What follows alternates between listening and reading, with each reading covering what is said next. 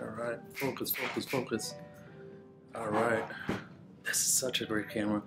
So guys, so I am back with another video, and in this video I'm actually recording on the Canon R. Now the Canon R is, I guess this lens is actually the 35mm, and what a great camera.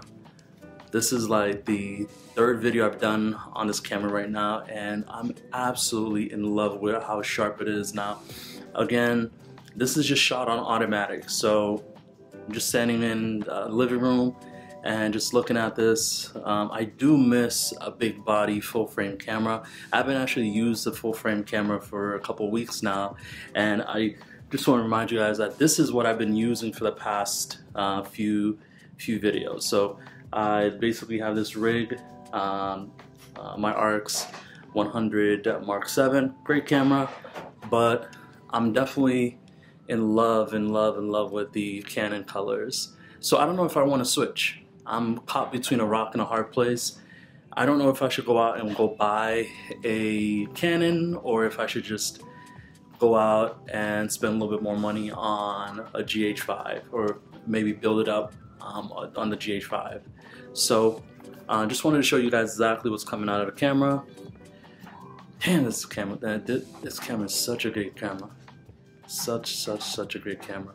And again, I don't even have the wide angle. Like, this is not even the wide angle. This is 35mm. Imagine if I got it a little closer, a little wider. But exactly what's coming out of the camera. But it is heavy. See, it reminds me why I switched right into the RX. So look how small this thing is. Like, literally, this thing is like probably half the size. It's lighter, and if you guys need to know why I have this orange cable, so this is basically the power bank I told you guys about, the Wasabi power bank, so you guys can see exactly how it looks.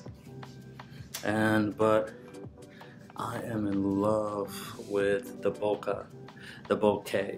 I don't know. I guess depends on you know, your accent, or however which way you want to pronounce it. But I'm in love with the bokeh.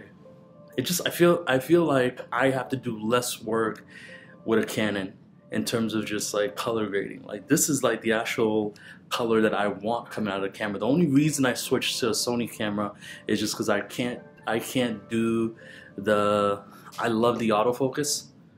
It's like I like the autofocus on a Sony and all the other stuff that comes with a Sony, but Canon is just, damn, the colors are good.